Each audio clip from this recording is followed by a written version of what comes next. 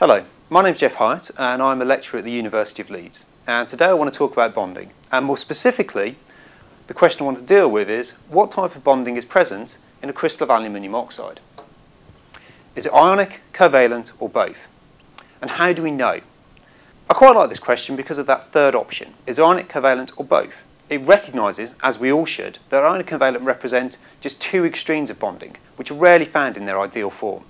In reality, most bonds have some degree of intermediate character. So a covalent bond in the ideal form would have a pair of electrons equally shared between two atoms. As we move away from that ideal, we would have a situation where the electrons are not shared evenly and have one atom having a slightly negative charge and the other a slight positive. And that is, of course, the polar covalent bond, and it has a degree of ionic character.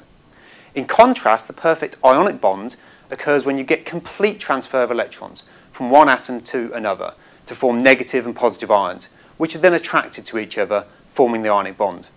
However, as we move away from that ideal, the positive ion can distort or polarise the electron cloud of the anion, pulling electrons back towards itself and introducing a degree of covalency.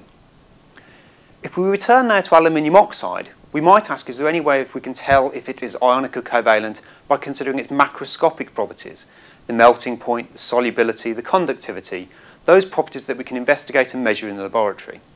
Well, aluminium oxide, or alumina as it's sometimes known, is a white solid with an extremely high melting point in excess of 2000 degrees, and it's insoluble.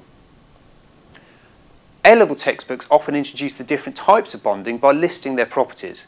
So ionic compounds are soluble in water and have high melting points, while covalent compounds have low melting points and are insoluble. So alumina, with its high melting point and low solubility, matches neither of these simple descriptions. These are useful rules of thumb to correlate bonding with properties, but they certainly aren't definitive, and numerous exceptions are known. So for example, we have silicon dioxide. This is a covalent compound which has a very high melting point, and we also have covalent compounds like methanol, ethanol and ammonia, which are all soluble. Ionic compounds can also be insoluble. For example, calcium and barium carbonate. And we now also know of ionic liquids, which, as their name implies, have such low melting points they're liquid at room temperature, and yet still contain ions. As such, the macroscopic properties are insufficient indicators for definitively stating the nature of the bonds present. Instead, we must consider the microscopic properties, the properties of the atoms themselves, which makes sense because, after all, the chemical bond is an interaction between atoms and their electrons. The relevant property is electronegativity. This was a concept developed by the American chemist Linus Pauling, and it's a measure of the ability of an atom to draw a pair of electrons towards itself in a bond. When two elements combine and we have a large electronegativity difference, like in cesium and fluorine for example, then an ionic bond is formed. And if the electronegativity difference is small, or if the values are identical, as when the atoms of fluorine combine in elemental fluorine, a covalent bond is formed. This simple interpretation, however, is flawed, as can be highlighted by considering the case of the bond formed between the atoms in elemental cesium in group 1.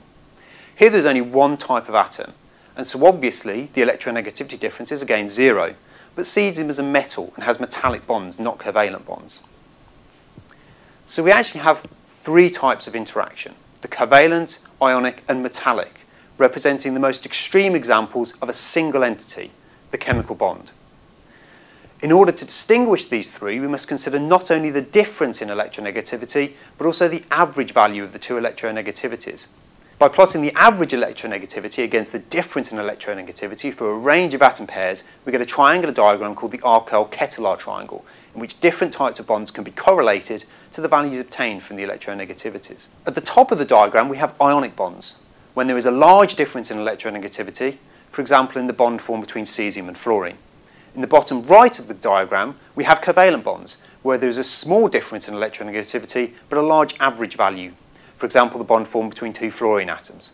Finally, in the bottom left, when we have a small difference, but a low average value, so that the electrons are evenly shared but weakly held, so that they can delocalize, we have the metallic bond.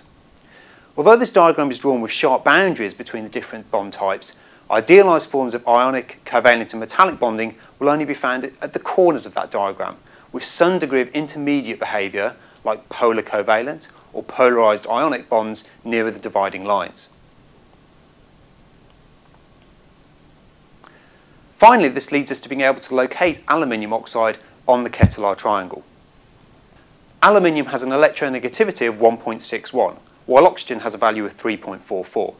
This gives an average of 2.53 and a difference of 1.83. Plotting these values on the triangle places it in the ionic portion of the alkyl-ketyl diagram, but very close to the covalent border. This makes sense because ionic aluminium oxide would contain aluminium 3+ ions, which have a very large charge density and will be polarising, drawing the electron density back from the oxide ions towards itself and giving polarised ionic bonds. So in conclusion, and answering the question, it would be better to describe the bonding in aluminium oxide as ionic, with a significant degree of covalency due to the polarising power of the aluminium 3+ ion. And we can determine this by considering the electronegativity values and using them to locate the interaction in the alkyl-ketyl triangle.